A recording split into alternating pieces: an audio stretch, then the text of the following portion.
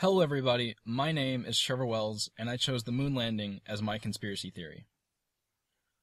On July 20th, 1969, a team of 3 American astronauts left Earth's atmosphere to become the first humans to go to the moon. Neil Armstrong and Buzz Aldrin walked on the lunar surface for 2.5 hours while Michael Collins orbited in the command module above. Scientific experiments were put in place, photographs were taken, and moon rock samples were collected before heading home. That is the official report, anyway. Some people believe it looked a little more like this, filmed on a movie set right here on Earth. In fact, approximately 20% of Americans believe the moon landing was a hoax. But first, to give a little backstory, the Apollo 11 mission took place at the height of the space race in 1969. The Cold War was going on between the United States and Russia at the time, and in order to get out of the slump, whoever put a man on the moon first would be a symbol of superior government strength. Because this was such an important time, some believe America would do whatever it took to win and regain confidence in its people. And since it has been speculated that NASA didn't possess the technology capable of pulling off such a feat at the time, this has led some to believe NASA could have faked the moon landings in a special effects studio out of desperation to win. This theory really picked up speed when the photographs supposedly taken on the moon were released to the public.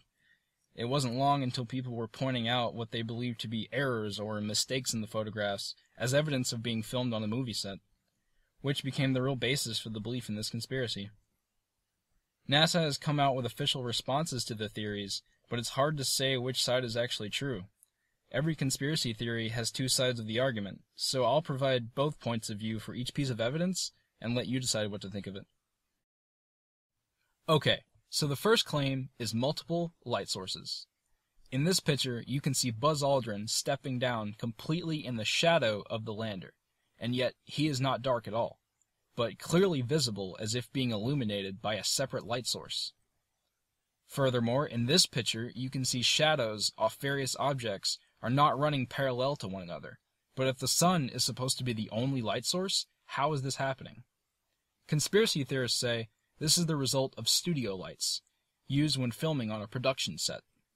NASA says reflected light off the Earth, Moon, lunar module, and the astronauts themselves, coupled with uneven terrain, could account for the odd shadows and lighting. A second observation is that this flag appears to be flapping in the wind, but since space is a vacuum and there is no air on the moon, that simply cannot be. Conspiracy theorists say it is flapping in a breeze, and that breeze is coming from a draft in the studio where this was filmed. NASA says the astronauts twisted the flag back and forth while putting it in place, and the decreased gravity on the moon could have kept the flag's inertia going for an extended period of time after they walked away from it. Another observation is Neil Armstrong's iconic footprint.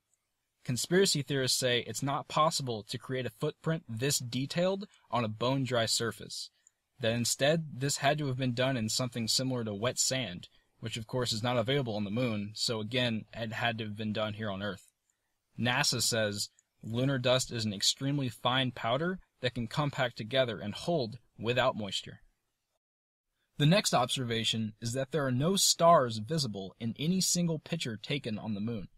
Conspiracy theorists say whoever worked on the backdrop for the film either forgot to add them, or it would just be too much work to accurately map out the stars, so they were left out intentionally. NASA says the dust that covers the moon is highly reflective, and the bright glare coming off the moon's surface could have been drowning out smaller lights in the distance. Our last observation is what's known as the sea rock. In the bottom left of this picture, you'll notice one of the rocks has a definite letter C on it. Conspiracy theorists say props used in movies are sometimes marked with the letter C to keep track of position on set, and this rock is one of those props that must have been accidentally turned around. NASA says it's just a glitch in the photograph, and must be a stray hair or some other fiber that got caught in the developing process. So that was the top 5 observations that conspiracy theorists claim is evidence to support the idea of a large-scale hoax.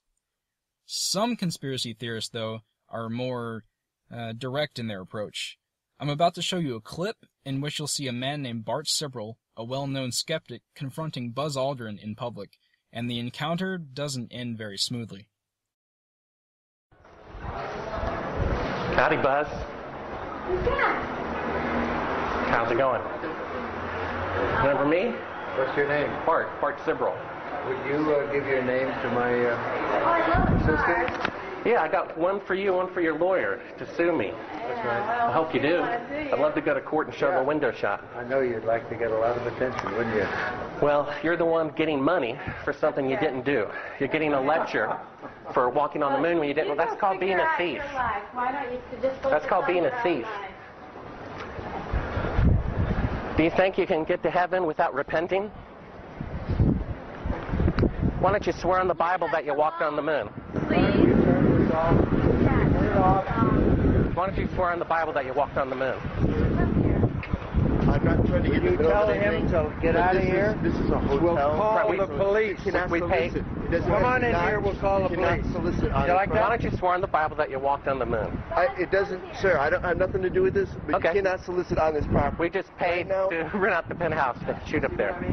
So You can't solicit like this. keep shooting. All right. Well, then I go through my measures. Yeah. You got to keep shooting, man. Okay. Well, you can put it on your shoulder. Don't be shy. Come with me, Buzz. You really like attention, don't you? You're the one who said you walked on the moon when you didn't.